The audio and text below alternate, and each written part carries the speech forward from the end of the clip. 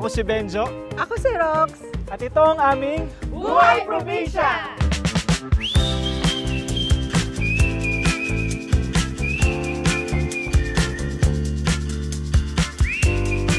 So currently, we live here sa Daet, Camarines Norte. Dalawa yung kids namin. Si Lucas is 13 years old. Si Summer is 12 years old. Nag-move na kami dito sa province kasi medyo we're actually borderline psychopath when it comes to protecting our kids. Yes. Dahil yung isa namin, yung our oldest son, meron siyang history with medical life-threatening condition. So we moved here nung nabalitaan pa lang namin na may threat ng COVID. So yung paglipat kasi namin dito sa province is supposedly transient lang, mabilisan. Yun nga, experimental lang muna. Pero once we have experienced yung province life, napakalaki ng difference na sa city living.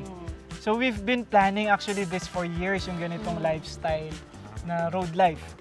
Actually, bus life pa yung tawag namin doon. Bus home pa yung gusto ng mga anak namin. Pero one thing led to another. Medyo na-delay. We've been putting our dreams on shelf. Ika nga, pero ito talaga, nung nag-pandemic, we've had a lot of struggles. Ako personally, financially, talagang I've been stripped away of everything financially. Kaya, ayun, sabi ko, might as well go for our dream. Paano kami nagkaroon ng trike? Actually, itong trike na to ay bayad lang sa utang sa mama ko. Ano talaga siya, rough conditions. Talagang sabihin mo ng super ano talaga, lumain talaga siya. Why not convert it into a parang rolling store? Saka malaki rin yung kita. At saka parang okay din yung ambience na nasa labas ka, nasa beach ka, which okay naman siya at the beginning. It just so happened na nagkaroon ng mall dito. And yung mga small businesses, including our pop-up trike store, ay nawalan talaga nila ng clients. So yun, we had to transition yung aming pop-up store into a trike house na magic trike. At least mapakinabangan pa rin namin yung trike.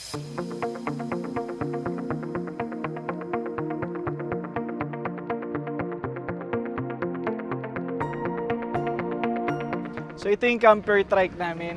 So right here, pag binuksan mo siya, ito yung mga quick na buhat namin. Andito yung mga pang swimming, para isang buhat na lang, mabilisan. Tapos ito na may mga essentials. Andito yung mga toiletries, yung mga off lotion.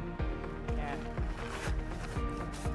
Saka dito naman ang mga beddings namin. So ang trick kasi pag sa mga gantong camper trike, kailangan talagang space efficient. So andito yung comforter, sleeping bag, tsaka yung una namin. Yan, andito yung mga damit namin. Konti lang kasi hindi naman kami nagtatagal masyado dahil wala pa kaming solar power. Siguro pag nag-solar kami, we can go full time na sa pag-van life or road life. So konting damit lang, pampalit lang siya. Essentials rin. Ito yung mga pangluto namin. Dito yung oil, mga canned goods, salt, pepper, garlic, pang steak. Mahilig ko mag-steak eh. So andito siya. Tapos here naman ang mga reading materials kasi yung mga kids namin are homeschooled. So pag nagka-camp kami, dinadala nila yung modules nila. Andito yung aming pangluto, yung storage namin for cooler. Andito na rin yung mga ulam. Andito yung ating water system. Napakasimple lang. Yung galon ng tubig, kinonect namin into, ito gamit sa carpentero, level hose lang ito, kinonect namin rito. Tapos in-order ko sa Lazada na USB water pump. So yun lang, pag pinindot mo siya, may tubig na siya. Nilalabas pala namin itong toilet. Doon sa harap, may space kami doon na ginawa para may privacy yung mga magsi-CR. So yung overall niya, including yung mga mods natin for the original purpose ng trike na to, which is tindahan, kasama yon at kasama sa pagiging trike camper niya, roughly around mga 140, 150. Ayun, at least napakinabangan pa namin yung palubog na tindahan. Share ko lang din that itong very spot that we are standing on, Ito talaga yung pwesto namin kung saan kami nagtitinda. Kung i-rewind nyo a few months ago, andito kami, nakatayo kami dyan, nagsiserve kami ng pagkain. Yes. Pero here we are now, following our passion, following our dream. So talagang universe or God provides if you're in line with your truth, kung ano yung gusto mo. Gumanda yung takbo ng buy and sell ko, hindi na ako naghahabol ng benta. Daet kasi andito naman yung everything that we need. Malawak naman yung Camarines Norte. So hindi lang kami sa isang bayan pwedeng mag-explore. Ang dami pa ditong sunod-sunod. Marami pa. Andiyan ang mga different islands na pwede namin puntahan. Ang daming bundok na nakapaligid din dito. Waterfalls, andyan lang din. So yung Daet kasi parang siya, gitna siya ng province pa rin siya, but with the convenience of city.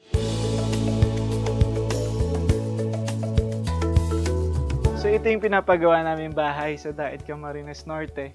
So ito yung papagawa namin kitchen area. Dito naman yung sleeping area. So ayan, sa taas meron din part doon na tree house. So madalas kami doon tumambay, mag-chill, mag-cards, mag-monopoly or whatever para kape-kape. So yun, bonding with the family. So pag nagawa na to, move in na kami dito. Alis na kami dun sa isang apartment. Before, nakatira kami sa apartment sa basement pa. So medyo claustrophobic yung datingan. Pero ngayon medyo na siya, open, maraming puno sa gilid. So ang laki ng difference, parang night and day talaga.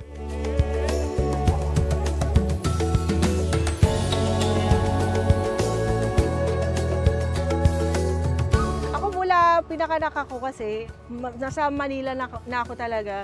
So, kaya nga nung nandito na, sinasabi ko sa kanya paulit-ulit, ang sarap ng buhay mo dito. Sabi ko, high school pa lang, kinukwento kasi niya na after school, pwede na sila kagad pumunta dito.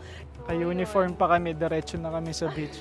Ako naman kasi dito ako lumaki talaga sa province. Since birth din hanggang high school.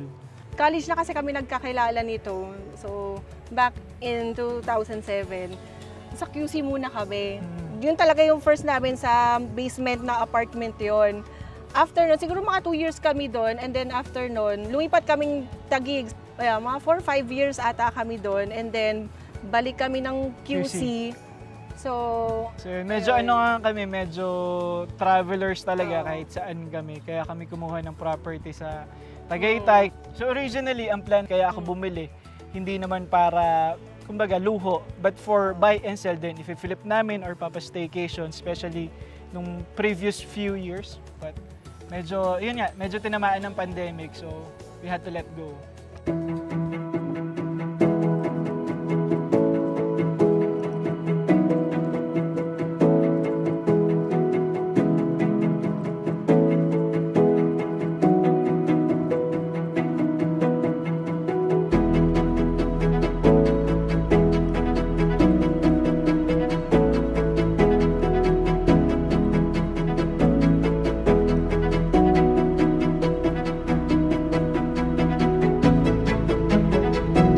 Before I started yung buy and sell business, nag-work ako sa Australian-based company, pest control company siya, and home-based din siya. So like I said before mga mauso yung mga home-based, we've been doing that.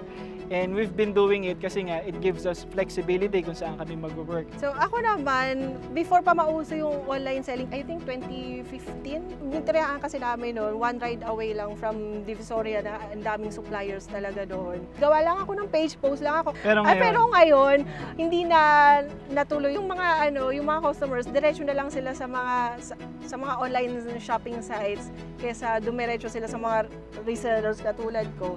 So ayun, hindi na rin ako makakapag-markup, so wala na rin doon. In that time frame, at least nakapag-pundar naman ako ng konting pondo nga for start-up ng salon, tattoo shop. Yung car wash, barber shop, tandem ko yun para pag may nagpapa-car wash, may magpapagupit sila. Ang dami kong pinasukan na businesses, pero for some reason, hindi siya pumapatok. Even the real estate, ang talagang dumediretso lang yung sasakyan.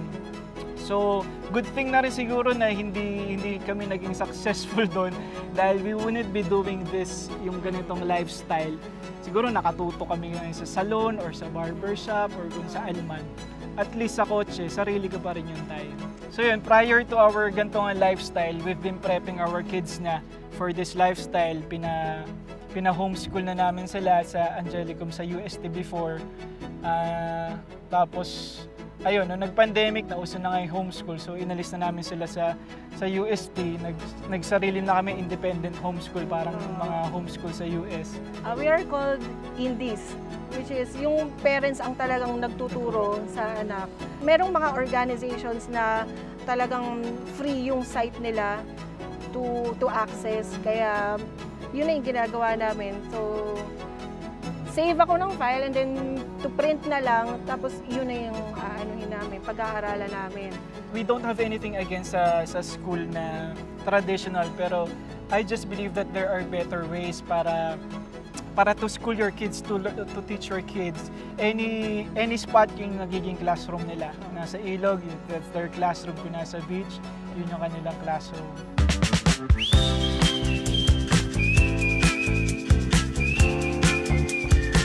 Dito kami mag-set up ng camp for the night.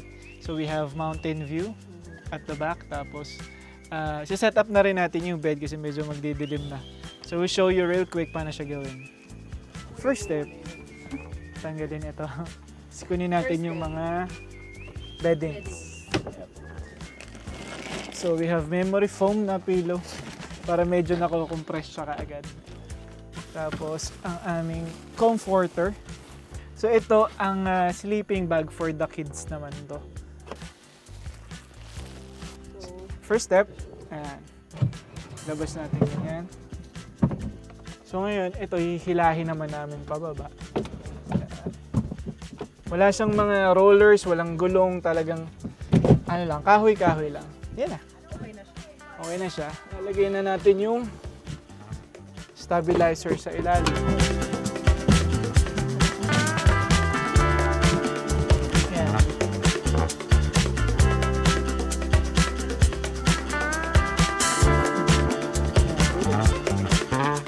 That's it. Tapos na ang ating setup tong bed. If you're asking na kung magsistay ba dito mismo sa Camarines Norte, hindi unforeseeable future, hindi ko masabi din talaga. Most definitely, it will be in the province. Oo. So yun yung for sure. Kasi we have experienced both worlds. Okay naman, both have their conveniences tsaka disadvantages. Konti lang mawawala, pero yung madadagdag sa inyo for your health, not just yung physical health, pero yung mental health din, di ba? Yun yung mga madadagdag sa inyo when you go to the province. Iba talaga yung lifestyle, iba talaga yung naibibigay sa iyo ng sariwang hangin, ng dagat, ng bundok, ng libreng prutas, ng libreng adobo sa mama, sa kapitbahay, walang chismosa, yung mga gano'n. So napakaraming advantages in our experience. Kasi yung nasa Manila kayo na 9 to 5, tapos flip lang ng pages, ganun at ganun lang. Unlike yung sa ginagawa namin na every new chapter, new content, kumbaga. So ang advice ko sa mga gusto naman mag-road life, mag-travel like us, yun, one of the best feeling talaga, hindi mo matatawaran yung gigising ka, disoriented ka kung nasaan ka, tapos pagbungad mo, beach, pagbungad mo, bundok. So iba yung adventure, iba yung thrill na binibigay sa'yo.